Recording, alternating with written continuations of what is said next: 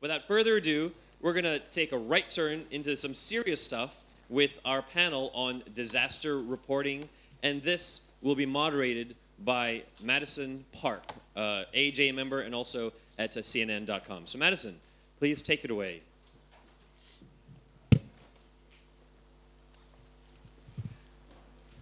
Hi everyone, my name's Madison. I'm from the CNN Bureau here in Hong Kong, and we have a really fascinating panel today with a diverse array of journalists who have covered some of the most devastating situations in the world, from the war in Afghanistan, the invasion of Iraq, and Typhoon Haiyan, as well as the latest outbreak of violence in Ukraine.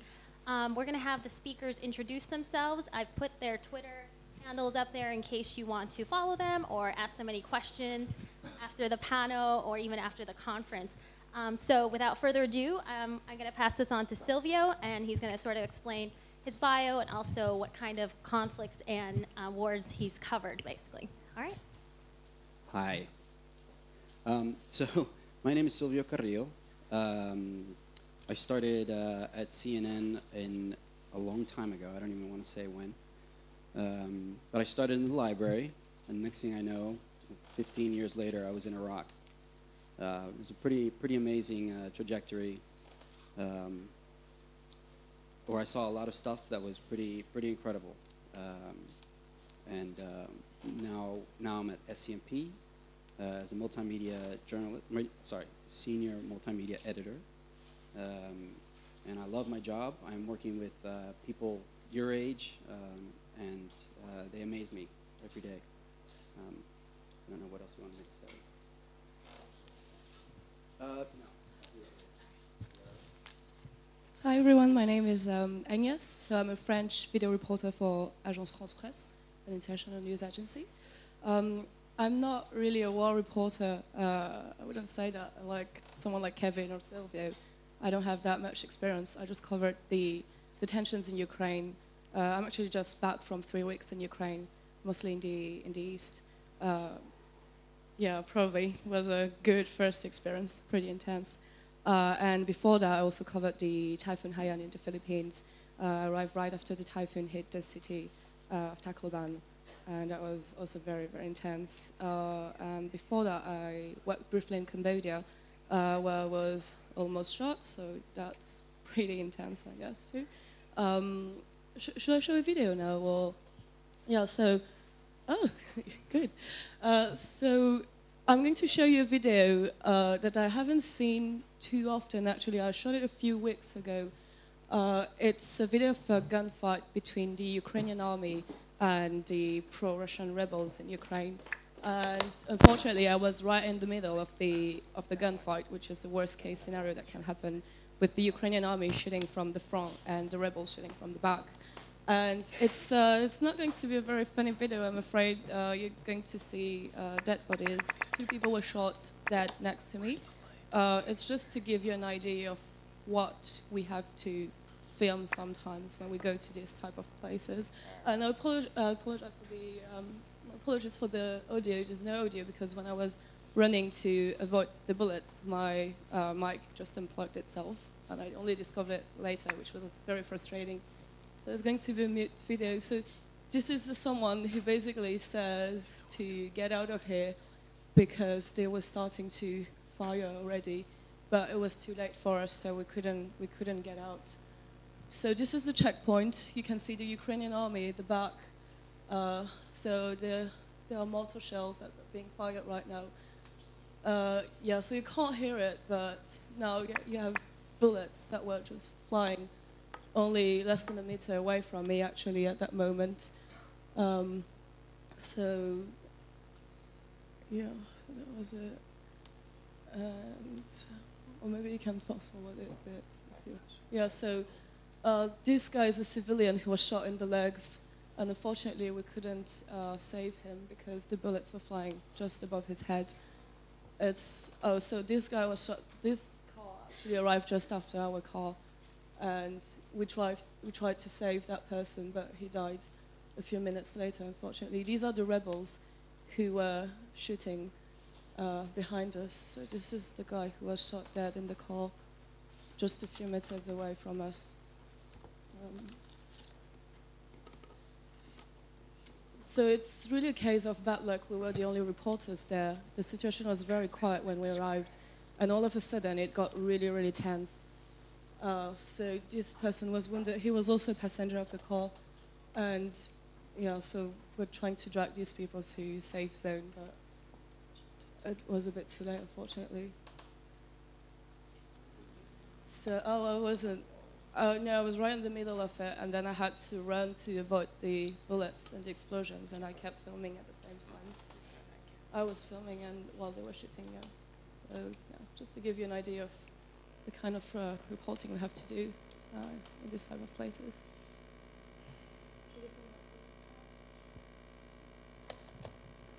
I think we all disagree with Agnes's earlier assumption that she's not a war reporter. After you see that, right? That was a pretty powerful video. I've been doing this for a long time. Some of you, I think, are my students or former students here. And as you know, I love PowerPoint, so I'm going to give you a quick PowerPoint presentation. I'm going to lighten this up just a bit.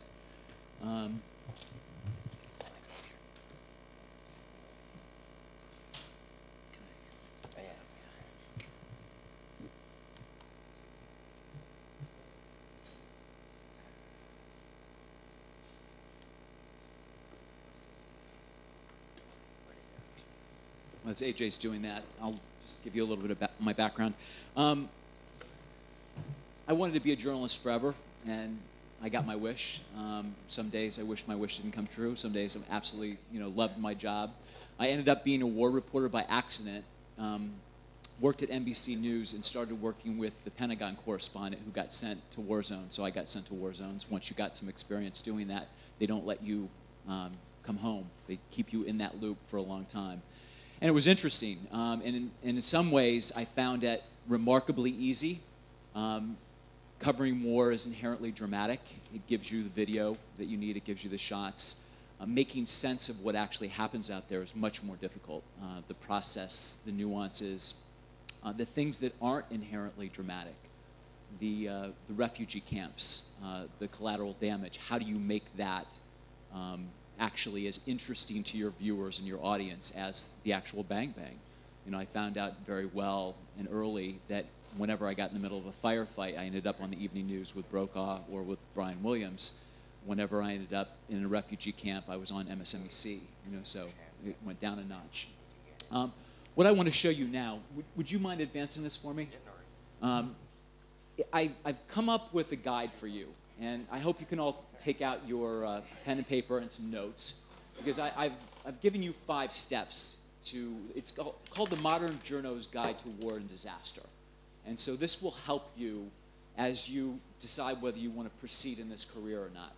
Step number 1, pick the right war or disaster zone. So, and if you could advance one more time, AJ. Afghanistan, okay. The next one, please. Syria, oh hell no. Very dangerous, don't want to go there. Step 2, pitch the media that matches your content. Vice magazine, yes. Cat fancy, no. Step number 3, pack smart. Stylish, not smart. This is not the way that you want to pack. Smart, not stylish. This was my kit before I went to Afghanistan. 3 pairs of pants, 3 shirts, my DSLR, my camcorder, fold flat tripod, water purifier, MacBook Air, a couple of hard drives, helmet, black vest, that kind of thing. Definitely not stylish. Okay? Step number 4, dress appropriately. This, next one please. Yes, when necessary. You have to wear this body armor, you have to wear the things that protect you, but you look like a combatant. Next one. Yes, when really necessary. Sometimes you have to blend in with the locals. You want to make sure that you look appropriate. I went from both of those, in the same actual trip. And finally, this, go ahead, absolutely never. Never come with a SAM-7 underneath your legs. Okay? So yes, the body armor, you can dress locally, looking like the locals. To blend in a little bit, you've got to grow your beard, but never come with a bomb between your legs. Okay, next step. And number 5, report, write, produce, rinse, and repeat. This process is difficult in the field, and you have to be able to be prepared mentally to do it, physically to get out there and work it, but ultimately it's about getting good material on the ground. So we can move one more step, AJ. Seriously, I want to give you the real steps now. Step one, become a strong pitcher. This is one thing that I've seen with a lot of my students, is that we don't know how to pitch a story. You have to think about what people are looking for out there. You may have what you think is a really good idea, but is it visceral? Does it move? Does it have a human element to it? Is it something people are going to want to watch or read? Do you want to watch or read it? If you're going to be bored by your own pitch, then I can almost guarantee you that an editor is not going to want to read it. Number two, find the best fixer you can. The person that's looking over my shoulder right now, does anybody recognize this guy? This is Mateen. He is actually a graduate of this master's program here at HKU. He was one of my students, and I gave him his first job in Afghanistan. I went there and I reported there last summer, and I hired him to be my fixer and translator. And Mateen was awesome, both as a student and as a fixer, because you need a very strong person, someone that can help you navigate both the political and the very real minefields of these war zones that you're going to. Okay? Tell visceral, unconventional, multimedia stories. You may not want to learn how to use a video camera or a still camera. You have to use it. You do. You may not be a master at it. You may find that you're better at one of these skills than the other, but we need to be able to provide stories that are media rich, that live in 3 dimensions rather than just 1 dimension, because that's the way we report today, and that's the way that we, our audiences demand this of us. Maximize your news gathering time. This is one very good tip. When you're in the field, you don't want to be doing a lot of post-production. You want to be out there gathering news while things are happening. Agnes was in Ukraine. She doesn't want to be, somewhere back in the hotel room editing when there's things going on in front of her. So you want to maximize that time. Collect all of your news. Get all of your information first. Do the post-production later. Minimize your post-production time. If you can, you could do this back at home. If you're filing from the field, you do it at night when you're supposed to be sleeping. Finally, leverage your work across vertical and linear mediums. I'll give you a good example of this. I got hired by Vice magazine last summer. And initially I went just to blog for them, to work on their website. And I ended up doing, next slide please. I ended up doing 14 blog posts for them, video clips, photos, and 14 kind of short stories. That turned into, if you could advance it, AJ. That turned into a 7,000-word magazine article and 20 photos. And then one more, it turned into a book for HarperCollins because I decided, hey, I have a lot of material here. It didn't even fit in 7,000 words. In fact, the first draft that I wrote was almost 30,000. That's only 50,000 short of a book. So I thought, okay, 50,000 more, I can make it. And then it got optioned for a potential television show. So this started out with Vice magazine for blog posting, paying me a flat sum fee of a very small amount. Those of you that freelance here know that, especially a magazine like Vice that has people all over the world, usually young journalists, they pay you a small amount. You have to cover everything, your fixers, your travel, all of the things that you need to survive out there. But over time, I gathered enough material and was able to leverage that down the line into both traditional media, a book, and potentially multimedia, a TV series as well. So you have to gather all of that material and put it to work for you. I think that's what it takes to actually do all this out there. So remember the 5 steps first, and then remember this. Okay? Great. We're going to go through some questions. We'll keep it tight and bright, and hopefully at the end we'll have about 15 minutes to take audience questions. First of all, I wanted to ask, what kind of preparation or training did you have before you ended up in a disaster zone or a war zone, and how much of that was helpful once you got there?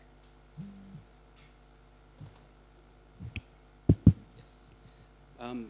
We went on what's called AKE training, and it's a company that offers all this war training stuff. I think you guys did the same thing, and you probably went through it too.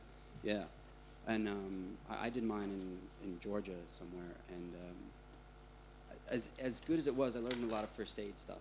But the reality, it's just there's nothing to train you for reality. So it was great. We had a lot of fun. But then the next thing I know, I'm driving into Baghdad, and I didn't know what I was doing. I was wide-eyed. You know, there was a woman in the car with me, and she was from the London Bureau, and she's pale skin, red hair. She was freaking out the whole time. Meanwhile, me with my complexion, I honestly didn't think about my complexion, but I wasn't concerned. I just didn't know what was going on. And eventually I got it. It took a pretty bad tragedy, but I got it. Once I got into the bureau, I realized this is a big deal. You know, this isn't just covering hurricanes. You know, you kind of make jokes sometimes even about covering hurricanes in the news, but this was a really big deal. Yeah, I did a hostile environment training as well. It is useful actually. It teaches you the basics.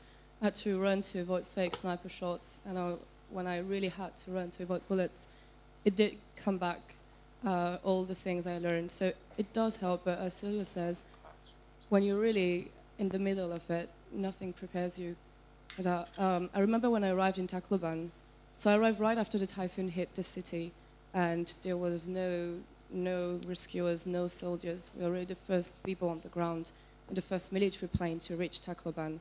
And I remember that the doors of the plane opened, and we were just among reporters, soldiers, NGO workers. We were all joking in the plane because we were exhausted already. And I remember there was this big silence when the doors opened, because there was no airport anymore. Nothing was standing. And there were just people wandering around with open wounds on their heads, children with no parents because the parents died. Nothing prepares you for that. I've seen movies, I've read stories. When you're in the middle of it, it's just like a big slap in the face. And what you have to do in that case, in my case, it's just to take my camera and start to work. Otherwise, you just go crazy because you're just overwhelmed. You're in the middle of it. You don't know for how long you're going to be there. There's just so much immediate pain, misery, like people dead or suffering, and just nothing you can do but take your camera, start to shoot, start to give a meaning to your presence here, because otherwise there's no point in being here just to see people dying around you. So for me, it really helped to go back to this routine, because I know my job, I know how to shoot, it really helps. It's almost like a filter, because you're like, okay, I have to focus on the light, I have to focus, do the focus, check the audio, and this routine helps you to actually to transition between being a human being who's completely overwhelmed by the situation back to being a reporter who's actually here for a mission, and it really helps.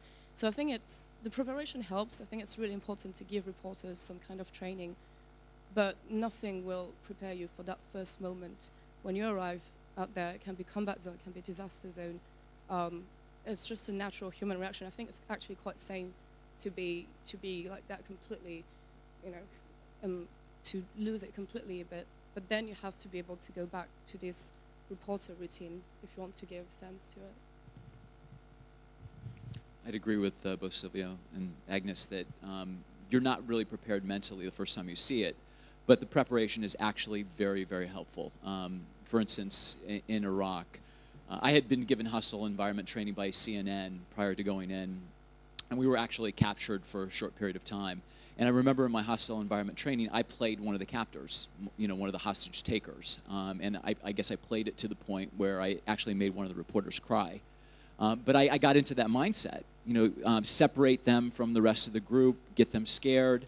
And it's exactly what they tried to do with us. You know, they put us into what they call an execution position, when you're on your knees and you have a gun pointed to your head.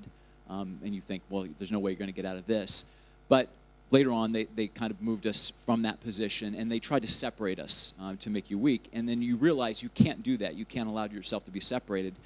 They were taking away our translator, which would have been really a death sentence for us. So we grabbed him, and we just held on to him. We didn't fight them, but we held on to his legs and kept him with us. And really, this man ended up saving our lives. Our translator ended up, you know, bargaining for our freedom. And if we would have let him be taken away, and they were going to shoot him instantly. He was you know, he was someone that was very hated. He was a Kurd, and they called him a double traitor, you know, working with Americans and being a Kurd. And so eventually, you know, we kept him with us and he saved our lives. So that training that we did have ended up, I think, is the reason I'm here today. So I think it's really important in some ways, even though you're right, it can't prepare you for what you're going to see. So like we saw on Agnes's footage, you know, these scenes are incredibly chaotic and disorienting, and there are, you know, contradictory information and rumors flying around everywhere. So how do you get a grasp of what is really going on, and how do you cut through all that, you know, confusion? That's difficult because you know, just like during Katrina, all kinds of crazy information was coming out. This better. Sorry, I don't want you to hear me. You know, all kinds of crazy information was coming out. We didn't know what was true, what wasn't true. All I could see was what was in front of me, and you know, I just don't know what's going on sometimes. But I won't try not to tell another long anecdote. But we were on top of a bridge, I-10, and it was, I think, it was the day after all the flooding came through, and there must have been like 10 of us, 2 cars, 2 CNN cars, and we're stuck. We couldn't get off the overpass because it was flooding all over the place, all around us. And if you know I-10, it's elevated, so it's above the area. The rest of it was all flooded, and there was a lot of people whose homes had been destroyed and didn't have anywhere to be but on a highway, basically. So they were just hanging out. They didn't have any food. They didn't have any water. There was 2 sets of vans, CNN, that was fully equipped with water and probably some snacks. And it was a bad situation.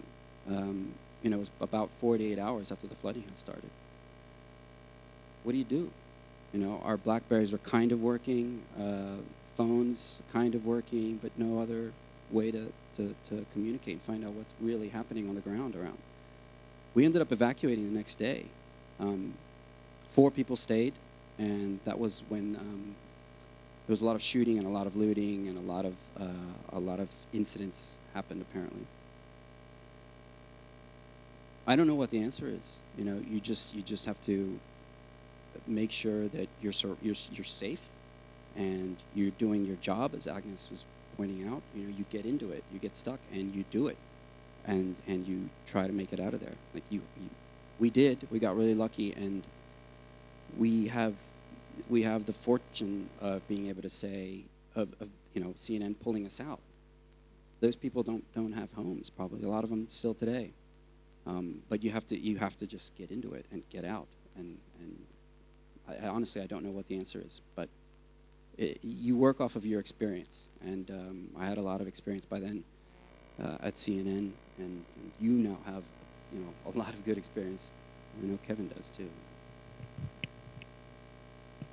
I think it depends, because when you arrive in a disaster zone, phone lines are not working, there's not even electricity. So it's really tricky because there's nothing you can do except talking to the people there. And you hear so many rumors, just circumstances. You hear that there's a mass grave here, you hear that, you know, there's going to be a burial here, that the rescuers are going to arrive there. It's really, really hard, to be honest. I guess even with experience, it's really hard. You just have to talk to as many locals as possible. You have to talk to the other reporters as well. In these circumstances, there's no competition, to be honest. Every time I was out there on the field, every time we had something, we would call the other reporters and get there. Sometimes it's, you know, it's a matter of life and death. So you can't say, oh, we're AFP, and we're not going to alert them if, you know, things start to be fishy at that checkpoint. So when I was in Ukraine, it was different because we had social media. It actually helps because we went to several checkpoints, and sometimes we could see on Twitter that the reporters who went there just before us were abducted, detained, or beaten up. So we would change our direction just based on that. We were not even sure whether it was true or not, but it really helps. And I strongly encourage people to use social media, even if you can't entirely rely on it. When I was in Ukraine, every time there was a gunfight or an explosion, you first learn it on Twitter. And if you have 100 tweets saying explosions in Slaviansk, chances are that it might be true. So it's a good first base information, and then you have to work on it. You have to call people to verify it. But I think it's a very good tool, and it's very important that we use it when we can. Then for disaster zones, I think it's the hardest situation ever, because you're really out there on your own, and there's no way you can call people or check anything. So then you really have to be careful, because it's not about working anymore, it's about your safety, actually. So it's very important. Logistics question. Silvio touched on this a little bit. When you're in a disaster zone, and we're talking debris, you know, trash, everything blocking the roads, you don't know where you're going to get, you know, fresh water, you can't really get gasoline anywhere. How do you get from point A to point B? Is this a point where you have to, you know, call into the main office and try to figure out where you can get supplies? Can you talk a little bit about some of the logistics behind getting to these places and moving around? I think that speaks to the idea of having a good fixer. You know, I mentioned it earlier, but you know, you're really an infant in these countries, especially if you don't speak the language. You know, unfortunately, that's my situation pretty much everywhere, even in my own country. But you need them to translate for you, you know, not just literally what's being said, but the nuances of what's actually happening around you. And you have to be very clear with your fixer, not just logistically getting from point A to point B, but getting from concept A to concept B. A lot of times they want to protect you from what someone's saying. You know, someone may be calling me an asshole, or you know, saying, you know, Americans are terrible people, or whatever it is, and he doesn't want to say that to me. And I said, no, you have to tell me everything they say. You know, I want to understand that, because I think that's going to help me tell, you know, true and authentic story here. And you know, I said this to Mateen while we were traveling through Afghanistan. I said, I'm your big American baby. You know, you feed me, you take me from place to place, you know, and I ask these questions constantly. That's all I do. You know, you're the adult in this relationship, and that's kind of how it works. So Kevin, how do you find these fixers and translators, and how do you know you can trust them? Well, you know, in the situation of Afghanistan, Mateen was my student, so I felt pretty safe with him. In a lot of cases, and Silvia, this may be the same situation for you, you've worked with people over the years. I've worked with a fixer in Afghanistan since 2001. I work with him every time that I go back. And so you have people that you trust and you rely on, and you know they're following the story because they're living that story. And so that becomes important. You go to places where you may not have experience, and using the internet can help you in that situation. There's a program called Light Stalkers that list freelancers, photographers, translators. There's something called the Vulture Club and the New Vulture Club. I don't know if you're familiar with this. On Facebook. It's a Facebook secret group. You know, it's not that secret. Everybody seems to know about it. But if you've been to, are you part of that? if you've been to a war zone, you're probably on the Vulture Club or the New Vulture Club. And then you ask people, hey, you know, I'm going to Ukraine. Do you have somebody that you can set me up with? But you use the resources. Yeah, I think though a lot of those fixers actually, I had a professor in film school who never liked to use that term, and we use it a lot. It's a common term, but they are actually producers. I mean, they are the most amazing producers too, because they work in a war zone day in and day out. So these guys know the ins and outs of where you are, and you're their baby. You know, you're a baby in their hands. So they are the most important person in the room always. And they will, you know, the good ones will not only get you to point A to point B, but will feed your crew, will help you feed your crew. If you guys, that is one of the most important things I've learned, actually, if not the most important thing, is you feed your cameraman, you feed whoever is with you, you feed your team, you take care of your team. They will work together with you if they know you are working for them. That's key, and you have to watch out for their safety. So I'm going to change subjects a little bit. You know, when you get to these areas, disaster areas or war areas, a lot of these people are pretty much experiencing the worst moment in their lives. How do you get them to talk to you? It's probably the hardest thing to do. So it depends, actually. When I was in the Philippines, it wasn't hard at all, because people were in shock and they actually needed to talk to someone.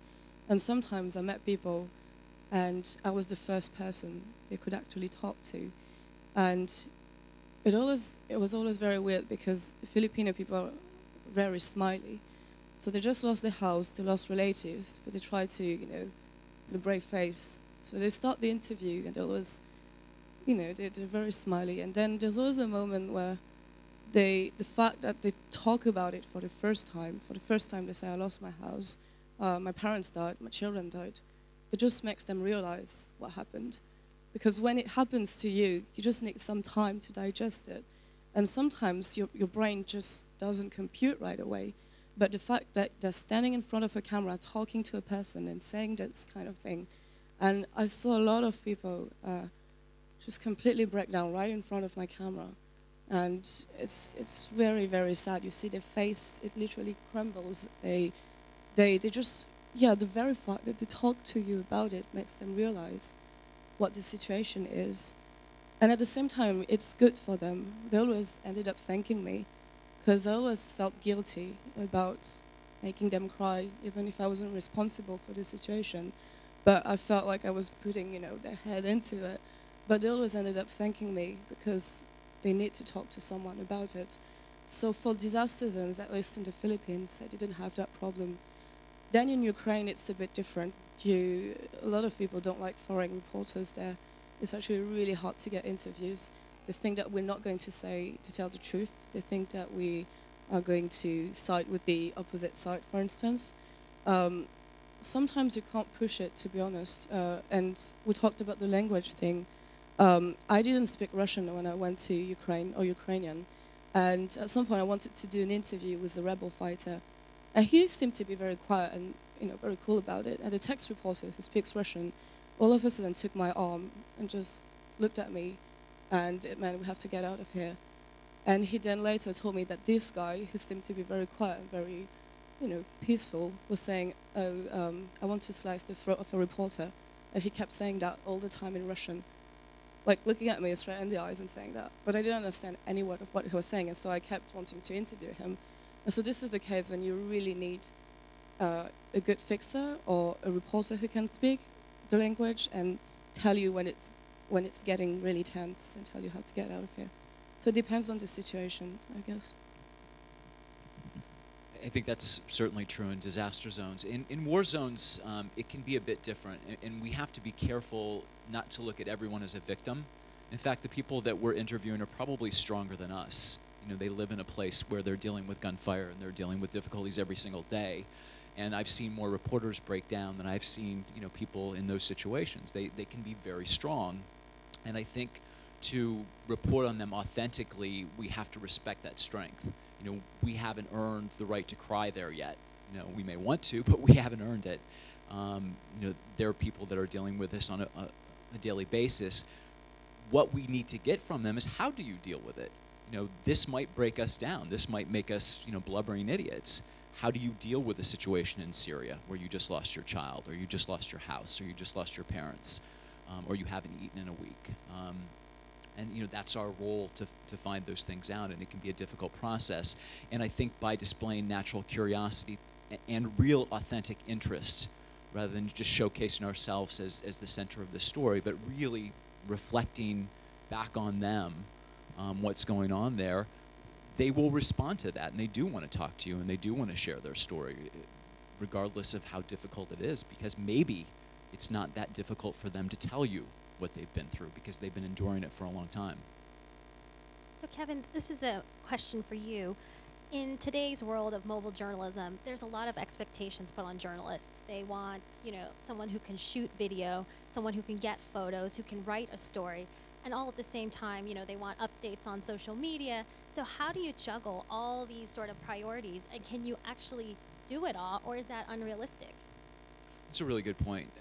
As I said earlier, you do have to be able to news gather in all of these mediums. You have to be able to shoot a photograph, you have to be able to shoot video, you have to be able to record sound. If you can record video, you've got your sound already. I wouldn't advise using social media while you're covering a story unless you have, you know, the latitude to do that. You know, you're covering something. If you're in the middle of a gunfight, tweeting is not your best use of time. It's very temporary. It is. You know, you want to do something enduring and make some meaning out of what you're seeing. Your reflection, your instant observation of 140 characters is great in your daily life. It's probably not so great when we're dealing with something a bit heavier, where we have to digest it and process it and provide perspective and context. So gather that information. You may not even understand it while it's happening. You know, that's why live shots can be so dangerous. You know, you're talking about things that you may not fully understand at the moment. You know, I've had to go back and look at video or look at photographs, for long periods of time to truly understand what they meant in a war zone. And sometimes it takes that moment of introspection, of reliving that moment.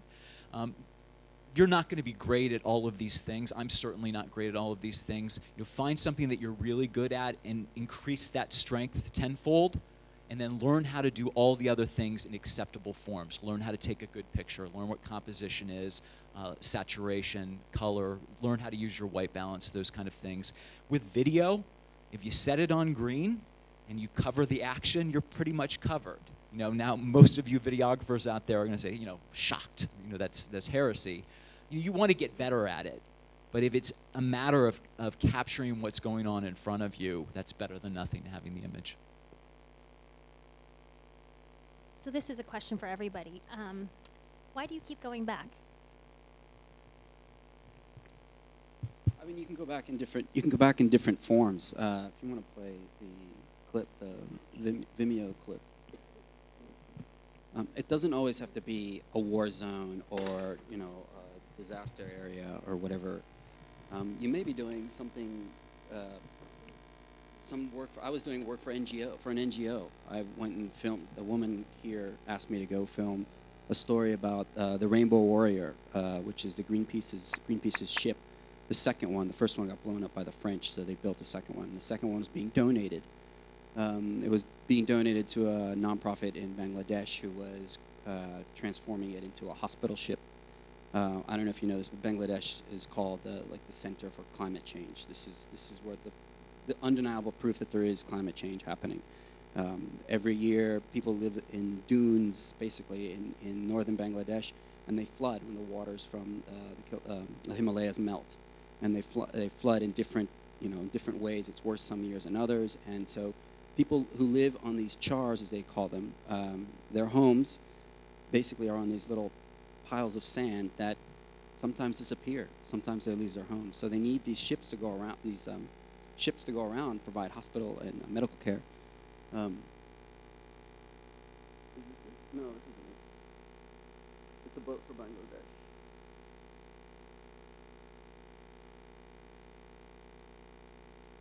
Anyway, I was shooting, and we had just come back from the north, and we were heading to the south, to Chittagong. And there was one of the extremist groups called for a strike. Had no idea this was going on because we were in the north, and we were driving back. And it was nuts. They said, from 6 a.m. to 6 p.m. you cannot be on the roads, or else we are going to destroy your car, destroy anybody that's in the street, kill you, beat you, whatever. And it was me and a woman from here, and we were stuck. The driver's like, well, we can't go. And then we have to fly out. And he said, well, all right, but we have to leave at 5 o'clock in the morning, because he needed to get back. So 5 o'clock in the morning, we're up, and it's fog, complete and utter fog, the densest fog I have ever seen. We couldn't even drive to the airport. We begged the guy, and the guy ended up driving us. Actually, he's the one that said, oh, let's go, it's fine. We were kind of like, Anyway, he took us. Eventually, we made it. It was the densest fog I have ever seen, and he got back safely. But that day, 2 people died. At least 2 people were killed by this extremist group who refused to have people out on the streets that day. And I was just there shooting the ship for Greenpeace, that was going to a nonprofit. So it can happen anywhere, anytime, practically. I don't know if that ever got So when I was in Ukraine, I actually met a lot of very experienced war reporters, and I actually asked them, why do you go back? Because they had scars from rockets, mortar shells, bullets. And sometimes I got the feeling that these people were actually addicted to danger. There is the adrenaline rush. I never ran that fast in my life when I had to avoid the bullets. And I was wearing a helmet, flat jacket, carrying the camera and everything. And I think that some people do go back for that. I'm not sure it's the right reason, to be honest, but there is, they told me that life seems very flat, actually, when you go back. So they keep going back to these places. As for me, I'm really not attracted to danger at all. If I can avoid to be in another gunfight, I'd be really happy. It's not the kind of thing I'm looking for. As you said, you know, the bang-bang stories, you can find them everywhere. It doesn't say anything. It's always the same story about people shooting at each other. What does it say about the country? It could be in Syria, it could be in Afghanistan, it could be in Ukraine. It's the same story, and it's a boring story, and it's a sad story because people die. So what I like when I go to these places is that you actually get to meet the locals, and as you said, they're much stronger than us. They've been living there forever. They know the explosions. The children know the caliber of weapons. It's scary. And just to be able to document these people, how brave they are, just because they keep on living, and how brave you have to be when you grow up in Slaviansk in Eastern Ukraine, for instance. That's fascinating. And to be able to witness history in the making is also something, as a reporter, that really keeps me going. It's like, I guess, witnessing the Berlin Wall or things like that. It's powerful, and as reporters, we don't only get to witness it, we also record it. We also share these stories with the word, and I think that's a very important mission, and if we are still able to do it, we have to do it. I think it's almost a duty for us. I was just going to mention that's an incredible point. The fact is, these stories are easy. They're not boring. Unfortunately, they're not boring. Because if they were boring, we wouldn't watch them, you know, so intently. But they don't mean that much. A battle in Afghanistan, a battle in Syria, really does not determine the outcome of that war anymore. This is not the Middle Ages. You know, it's simply a street battle. Understanding the context behind that, the larger picture, why is this going on, rather than just giving people war porn. You know, how do we get beyond that as journalists? That is truly the question that we need to be discussing, not in this forum, but all over the world. Because there are armies of young journalists going to Syria and places like that because they think that's where they're going to get their street cred. And they do in some ways. You know, we give them the attaboys, and they are brave. But are they contributing to this overall dialogue about the understanding of conflict? Do we really know why we fight? Do we know what the outcome of this is going to be? It's certainly not going to be determined in that gun battle. We have to figure out, how do we cover the less inherently dramatic aspects of war, like collateral damage, civilians getting killed, in the same inherently dramatic way that we cover fighting? And we haven't figured that out yet. I'm going to ask one last question, and then we're going to open it up to the floor. We talked a lot about going in, and I want to talk about going out, basically. How have you coped after leaving the zones, and have any of you had to deal with PTSD? You have, but I mean, I definitely did, but it was kind of a mild form. I have a better example. I mean, I have a friend who was in the Baghdad bureau for CNN. She was there for a year. And she comes to Hong Kong now. She works for another news organization. She was there from 2003 to 2004. She comes to Hong Kong now, and she comes over for dinner. After dinner, we have drinks, and for the next 2 hours, it's just like bawling, both of us. You know, it's mostly her because she was there for a year and she experienced a hell of a lot more than I did. But this is what she, you know, this is the result of that. And she's been a reporter for 15 years, and she's a fantastic one. But it's hard. It's sometimes you just never let it go. I mean, you know, you read books today about war correspondents from Vietnam, and you know, they're still dealing with it years later. So how do you deal with it? I don't know. I had to get out. I felt like I had to get out because I was like single in Washington, D.C., and I met this woman who was wonderful. We got married and had a kid, and then I've moved on, and I'm very happy. I don't need to go into another war zone. I mean, I would do it, possibly, if I was allowed. But it just happens, and then it just depends on how you deal with it. Obviously, my friend has not really come to grips with it yet, but it takes a lot for you to make that decision. Yeah, I think we also have to be careful, because when you come back, everybody is very supportive and very nice because they expect you to be traumatized, and you probably are. But sometimes it takes a long time before it actually comes back to you. And by then, people around you actually forgot about it. And the hardest moment can be the most unexpected moment. It can be 2 years later, it can be 15 years later. I talked to a friend who's a war reporter, and he told me he covered a lot of combat zones and saw a lot of dead bodies when he was in his 20s, and nothing ever happened to him. And then when he was 35, he had a baby, and all of a sudden, he started to have nightmares about it, about all these bodies that he saw, all these dead babies, all these cadavers. And he told me that story because he wanted to tell me to be careful about it. It's not because you're right 2 weeks later, 6 months later, a year later, that you're going to be fine forever. It's the kind of thing that stays with you, and that's the deal. You never forget about this, no matter how hard you try. And I'm not even sure we should try to forget it, actually.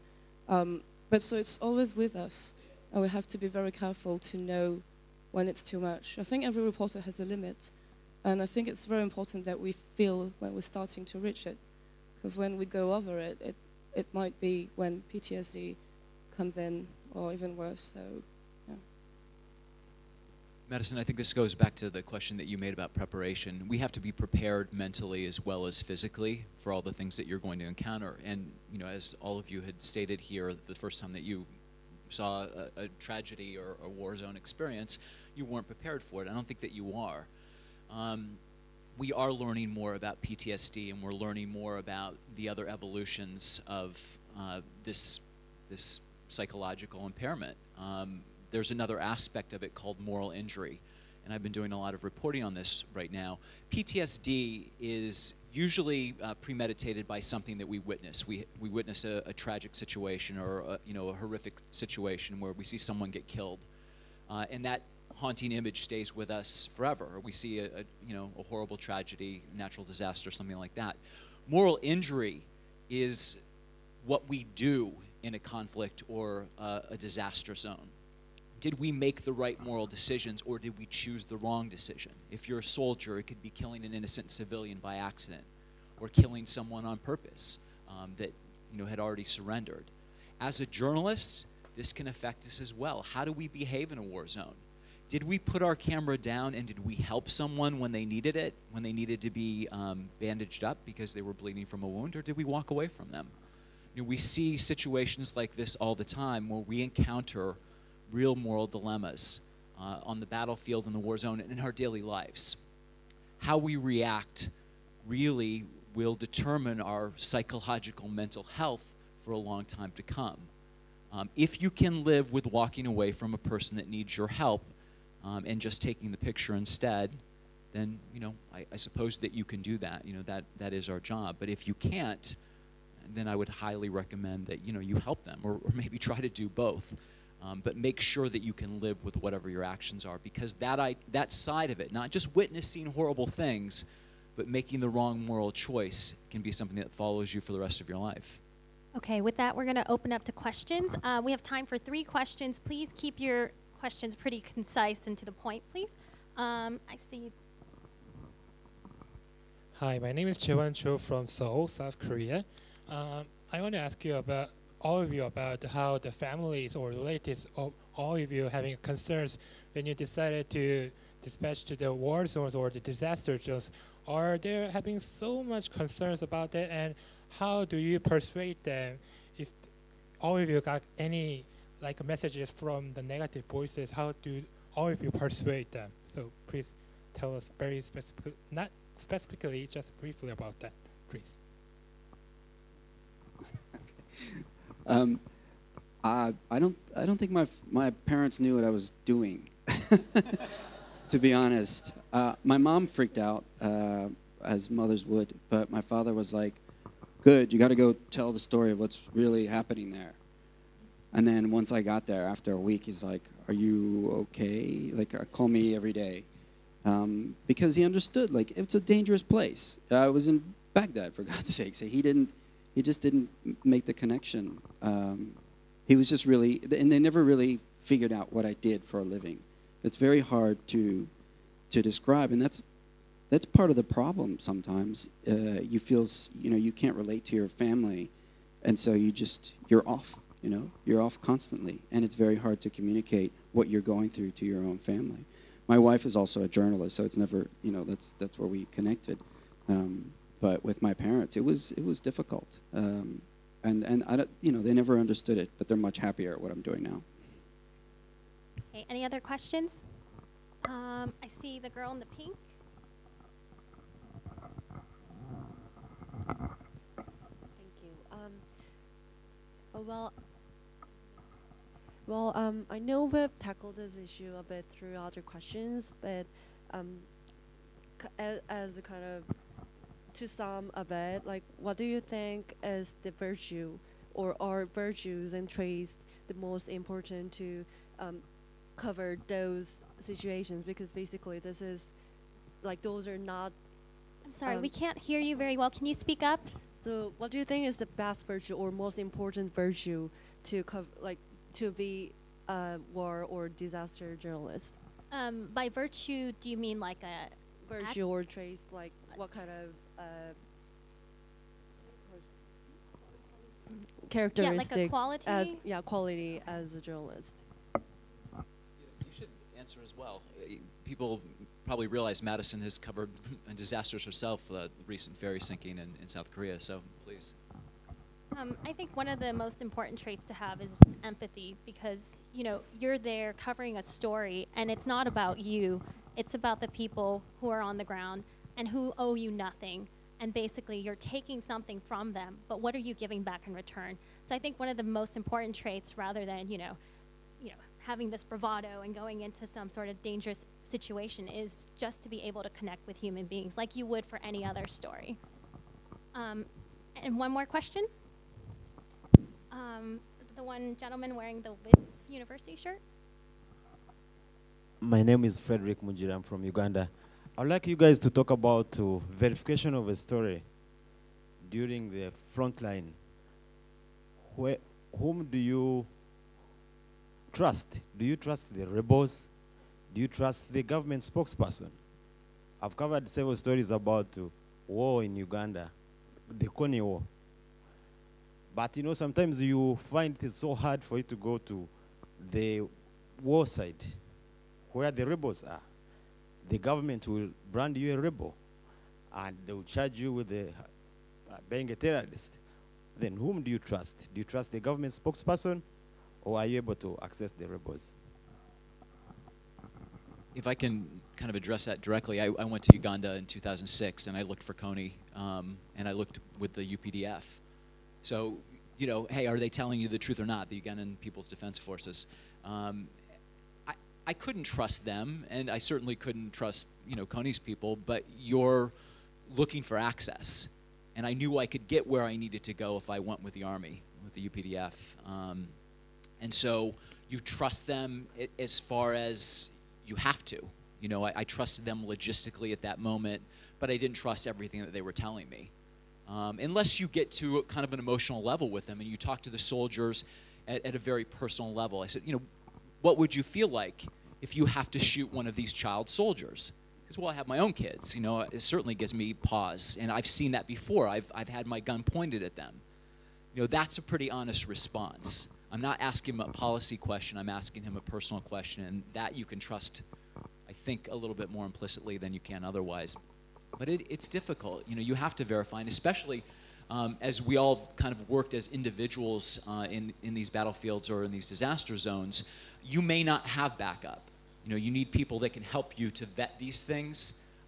You need a macro view when you're definitely in a micro view. You're in the field, and you may not see things very clearly at that point. You're looking for a broader perspective. But I think that's where working with other people can certainly help. Okay, and with that, please thank our panelists who are so generous with their time and their stories. And also a round of applause for Madison Park. Thank you very much, everyone.